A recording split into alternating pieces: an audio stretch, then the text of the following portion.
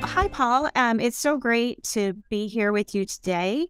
And I know we have a lot of really great things to talk about. But before we actually get into some of the questions I have for you, and I know you have some questions for me, why don't we go ahead and just kind of introduce ourselves to those that might, be wanting to know a little bit more about you and maybe a little bit about me. So, Paul, can you tell us, how long you've been at HCL Technologies and what your role is there?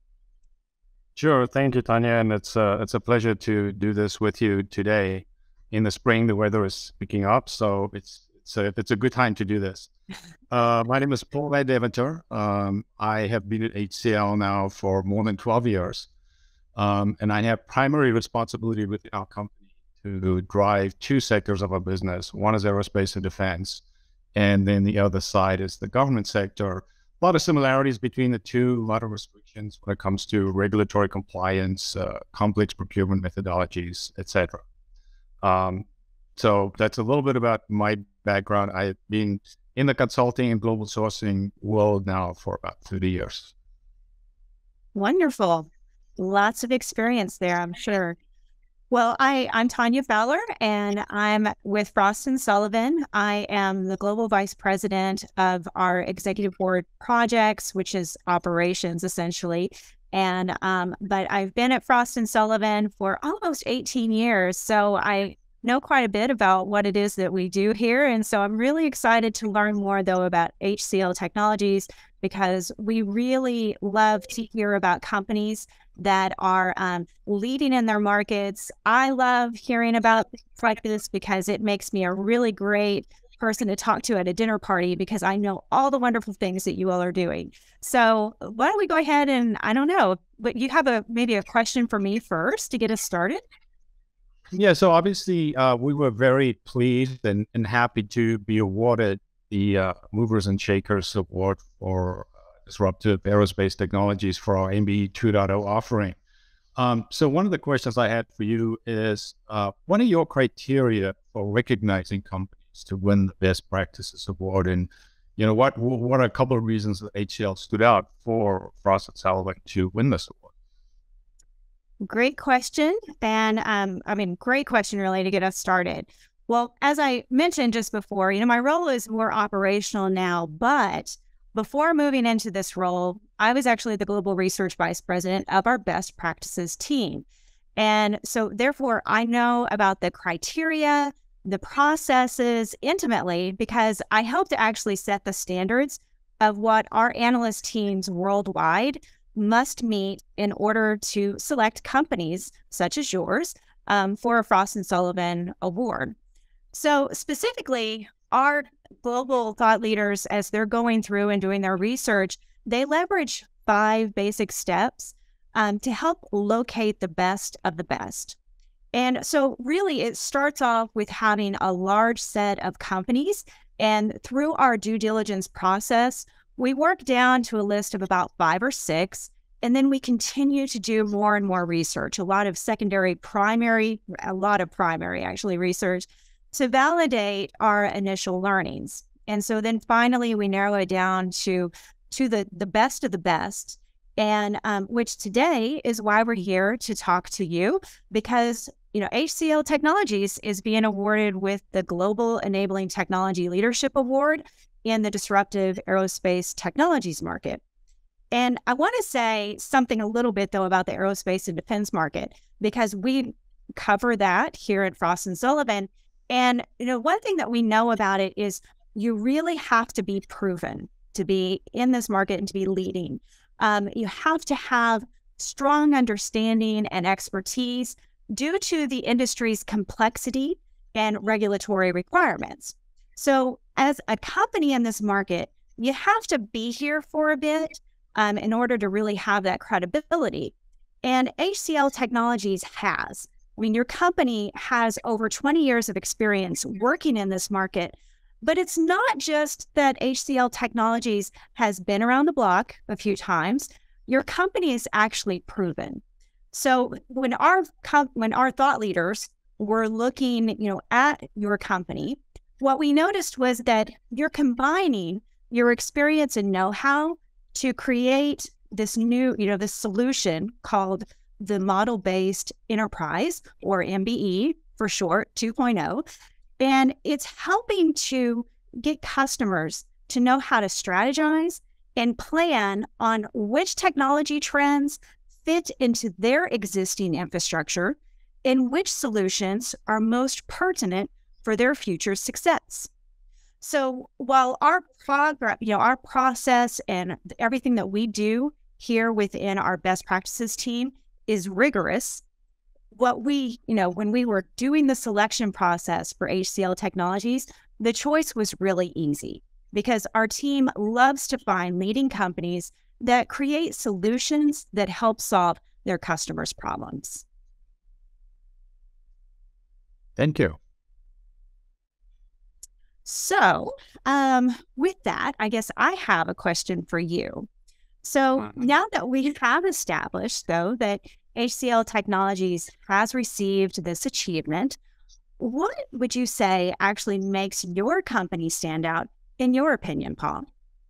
HCL has been driving digital transformations across multiple industries now for a long time, and I think we've been recognized in the market for that.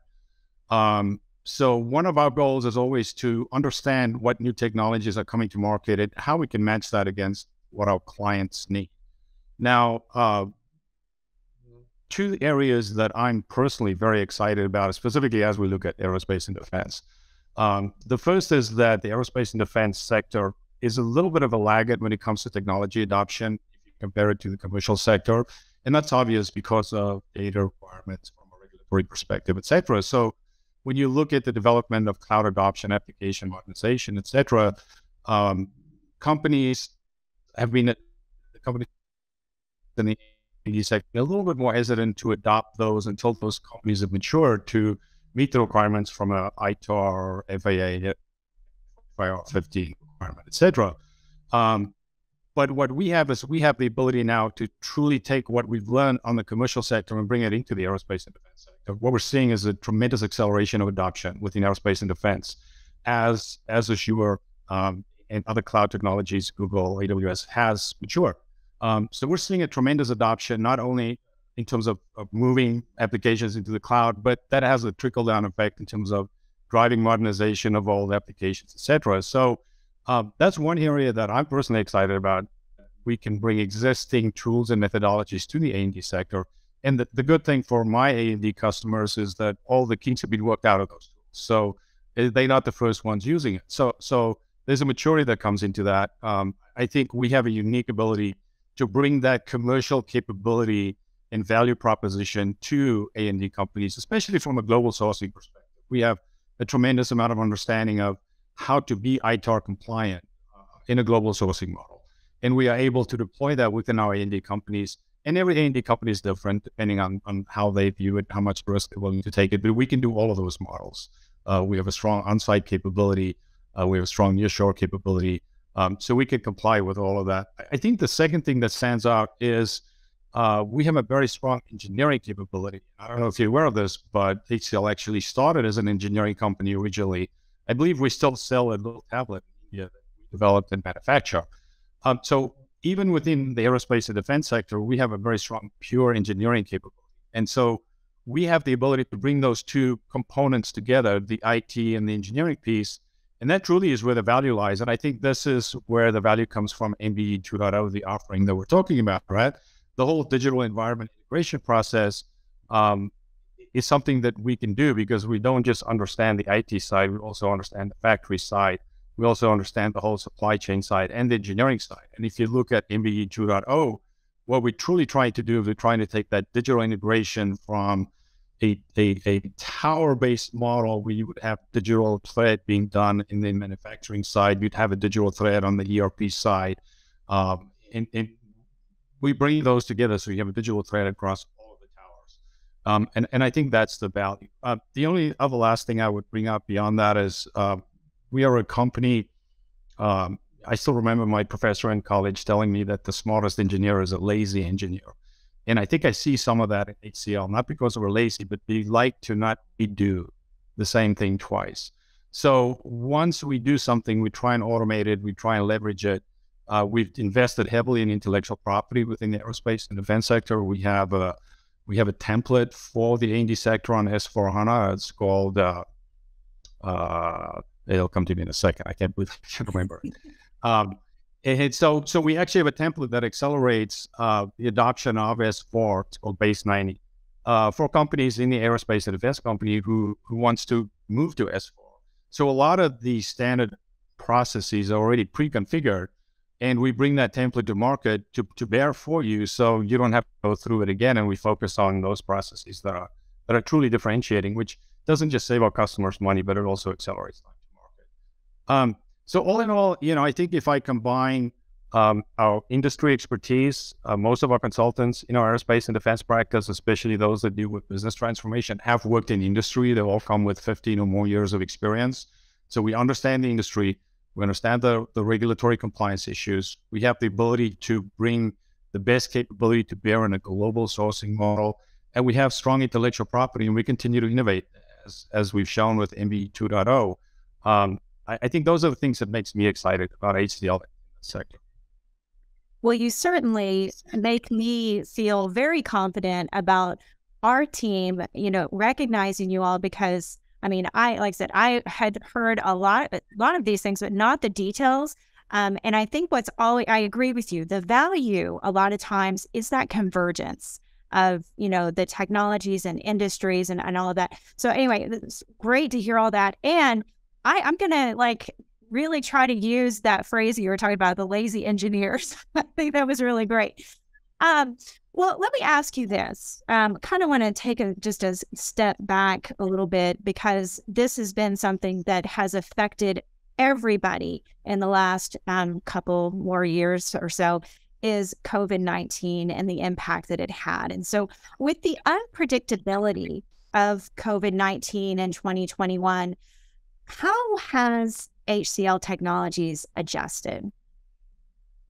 Yeah, it's very interesting. HCLTech actually recognized the threat and the global implications very early on. And I think we looked at it from two perspectives. So the first was from an internal perspective. We actually had a task force in operation in early January 2020, which was led personally by our CEO, in order to prepare for this. And we looked at it from two perspectives, right? So one is HCL operations, and the other one is impact on our customers. What is interesting to me is we were able to adjust so quickly. I do remember we had a massive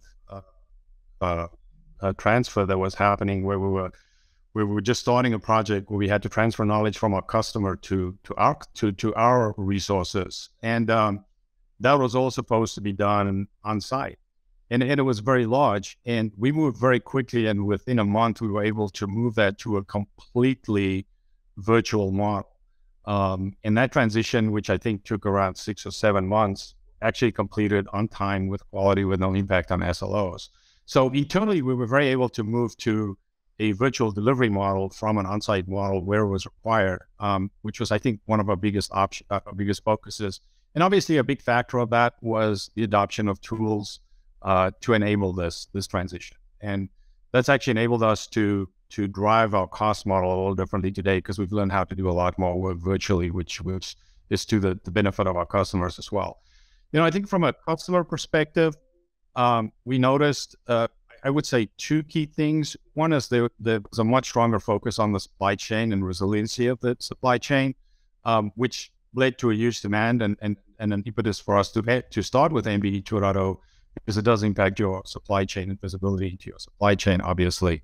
The second is we actually got a lot of questions around how we manage our core asset, which is our people. And they wanted to learn from us, how do you work virtually? How do you measure your people? How do you track growth? And we were able to share a lot of that, because obviously our consultant base in general is much larger than our clients, especially on the IT side. And several CIOs we interacted with and shared with them some of our HR practices, which I think was received well. The second aspect from a client perspective is I think it led to a little bit of a different approach to a couple of areas. Obviously, there was a big focus on the customer experience. We did see an uptake on the adoption of S/4HANA, for instance, because it has a more user-friendly interface than the older models. So we did see a lot of questions coming about that, and we were very well positioned to do that. And then the last thing, and this was very interesting to me, is there was also a large focus on the infrastructure side. Obviously, if you have more people working virtually, it places a lot more demand on the infrastructure. And more so than anything else, I think this is an area that the aerospace and defense sector has been lagging behind the commercial sector when it comes to adopting best practices, for obvious reasons from a security and data protection perspective, right? But we did see a huge uptick in demand for understanding and adopting modern global best practices for PCAS and digital workplace. And those are areas which we are very comfortable working with, and we were very excited. Great. Well, I mean, obviously, we're all hoping that there's just so many things that, nimble organizations have taken out of COVID-19 for the better. And so it sounds like HCL Technologies certainly was one of those winners on that. So, yeah, no, thank you so much for sharing all of that with us. So, Tanya, I talked about A&D and what we've seen and what we've done. From your perspective, as you look forward, what are your predictions, expectations when it comes to disruptive technologies within the aerospace and defense industry this year or in the next 3 years? Well, Frost & Sullivan, we did a research study called Disruptive Technologies Transforming the Global Commercial Aerospace Industry through 2035. And some of the disruptive technologies that were identified in that study were some of the ones you would expect, AI, machine learning, blockchain, virtual reality, big data, predictive analytics, IIoT. I mean, the list goes on. But, the one thing that, I want to say when it comes to talking about aerospace is that, any of the technologies we're talking about to disrupt, they have to keep in context that the aerospace industry is global, it's complex, it's highly regulated, it needs high precision, and last but not least, a dedication to the safety of the products. And so as a result, the question really is less about what disruptive technologies are available to adopt, because they're all out there and available, but it's rather which can be employed to create value without disrupting business continuity or product safety. And so almost every aerospace and defense company is on a digital transformation journey, which you kind of talked about that before, but that has to be unique to their digital maturity, their business priorities, and customer needs. And so what we've seen is that HCL Technologies, though, is focused on and equipped to develop, implement, and support almost all of these disruptive technologies that we mentioned in our research that are currently being considered by the aerospace and defense market. And what I really like is that your company, though, is working diligently with each customer to first help determine the issues and the opportunities that require any of these cutting-edge solutions.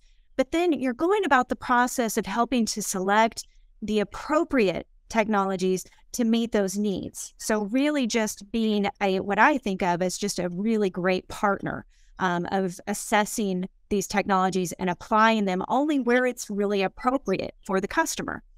And because, we really, at the end of the day, again, so much digital transformation happening, but technological progress and digital transformations are really just a means towards other things, such as maximizing revenue, reducing cost, improving quality, and optimizing business operations. So I think that's what's really critical at the end of the day, is just to think about that impact, which I think HCL Technologies certainly understands and believes. Well, thank you, and that's very true. As I look at our customers, one of the things that you said hit home with me, and I see this a lot, which is every company is at a different stage of maturity on their digital journey, and having the ability to understand that and tailor your solution in order to meet the client where they are and helping them understand their roadmap is critical, because you can't come in with a prepackaged answer.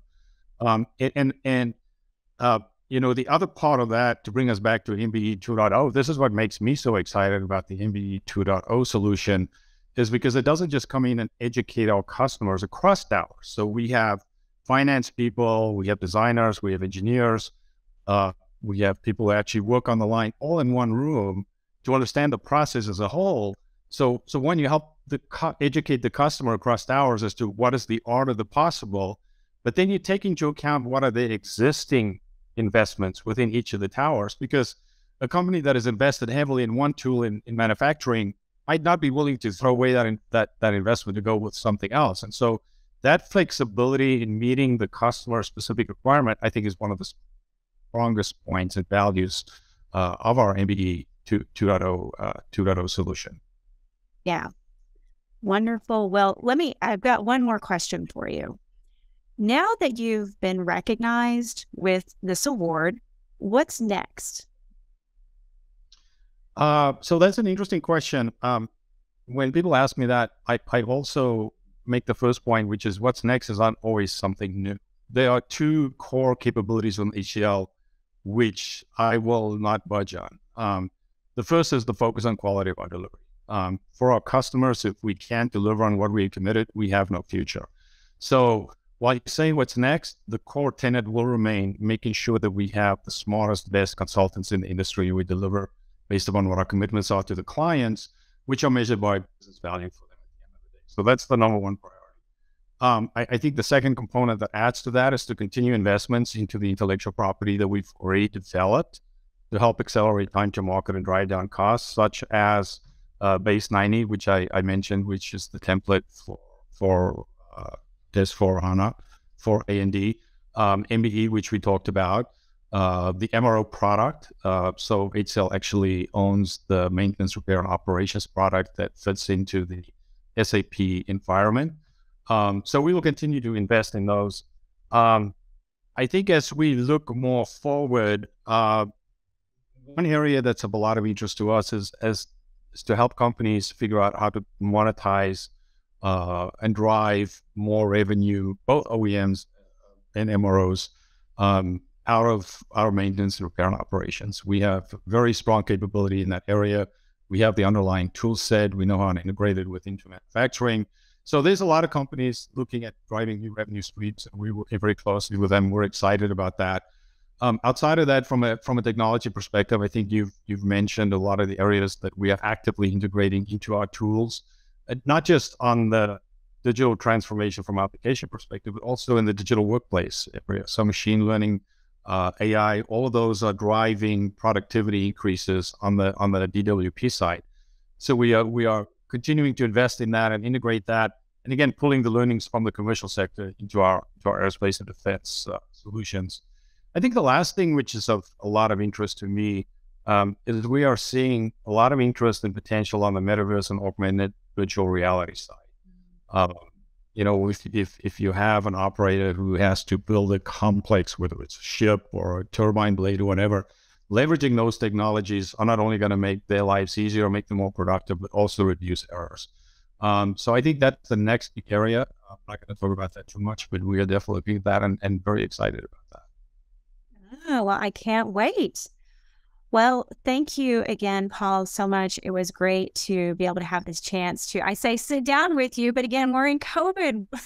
We're still having the effects of COVID where we were doing these things, remotely, but it was really great to speak with you and learn more about what HCL Technologies is doing. And again, congratulations on this award. Thank you, Tanya. We appreciate it very much. And thank you for taking the time to talk to me. Yeah. Take care.